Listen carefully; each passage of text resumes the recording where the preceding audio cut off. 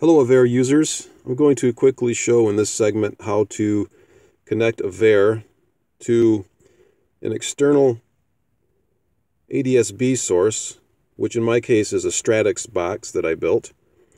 Doing this via the Avare external I/O plugin. The plugin is in the lower left corner of the app screen here, as you can see on my screen, which was downloaded from the Play Store. So the first thing you have to do obviously is go download the app.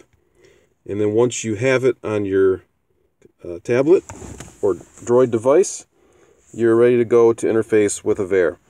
So first thing I'm going to do is go to my settings and look at what connections I currently have, which currently I don't show any Wi-Fi connections, but I do want to make sure I'm connected to my Stratux box first. So I just plugged my Stratux box in to my USB battery pack that I use to power it during flight. And in 1 second or two here, we'll see the Wi-Fi for Stratux appear. When it appears, it should automatically connect. If not, I will connect to it. So this will be the first step you have to take to get things going. So there it is. There's Stratux. It's connected. Great. So now we'll go back to our apps page and launch the Avare external I/O plugin app. In the upper left hand corner, confirm that you are using, in this case, a Wi-Fi connection. There may be other options depending on your device, but for my Stratux box I am using Wi-Fi, so I am clicking the Wi-Fi button there. The second thing you need to do is verify your port, which for Avare, for the I/O app, requires 4000, which I had previously set here. That's an editable field with the underline there. I don't need to change it, so I'll leave it alone. But what I do want to do at this point is to listen to the Stratux box. So I'm listening over Wi-Fi to the data, and there you can see raw data being streamed from Stratux. The next thing I like to do is just to see the actual raw data or the raw airplane or weather information from Stratux is to go into my browser, and then in my browser bring up the address for Stratux, which in this case is 192.168.10.1. It's here in my favorites. I'll just click on it. As this launches, you can see a whole bunch of information here.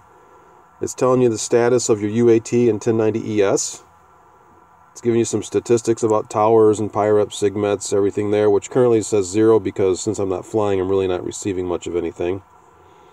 And if I refresh this, I will probably see some tail numbers of aircraft that are actually being received here. Live data, a lot of that will be 1090 traffic. Alright, well, it's not showing up at the moment. But anyway, this is the screen I use to go see what it's currently being received in the I/O app from the Stratux box itself. So now we want to go to Avare and see how to get this data onto our app, onto our moving map. So we'll go back here, we'll launch Avare. Okay, shows my current position here at my home airport, and well, it will in a minute. I'm not receiving GPS, but my home airport here is Dalton. What you can see here is some traffic targets, so I'm actually receiving some traffic, live traffic, from my Stratux box. There's a target here next to Flint, a target over here west of the 10-mile ring. But anyway, to get the traffic and weather onto Avare, make sure you have, first of all, make sure you have the box on the right hand side set to NextRad if you want to see satellite or radar weather images overlaid on your map.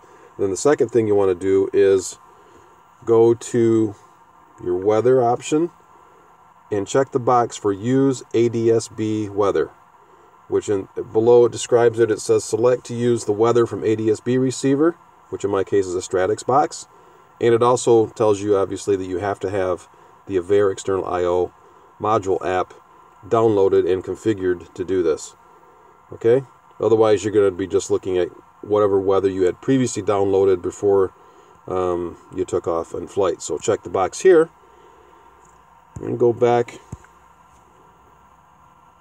and now if there were weather being broadcast, I would see it overlaid on my map. It's a clear day today, and I'm not flying, so I'm probably not actually even receiving weather data, but this is how you would configure it to see that. So that's how you set up Stratux box to your external I/O Avare app, and then from there the app communicates to Avare to put the data on your map. Hopefully you'll find that helpful. Happy flying.